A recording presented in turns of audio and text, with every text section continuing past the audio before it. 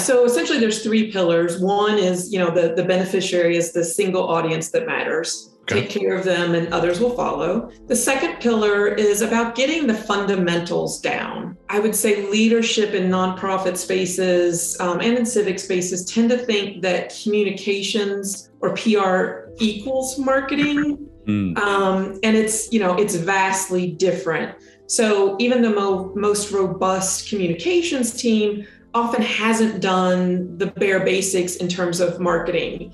Things like, claiming your Google Place page or all the basic things, making sure your website is, accessible and, to people with different, visual disabilities, all those types of things that we probably take for granted. So just making sure the fundamentals, including the brand and how it's positioned, are done and done well. And then finally, just that the story that we need to tell is not really the Cinderella story of, rags to riches. It's about the impact of helping somebody take that journey for themselves and their families.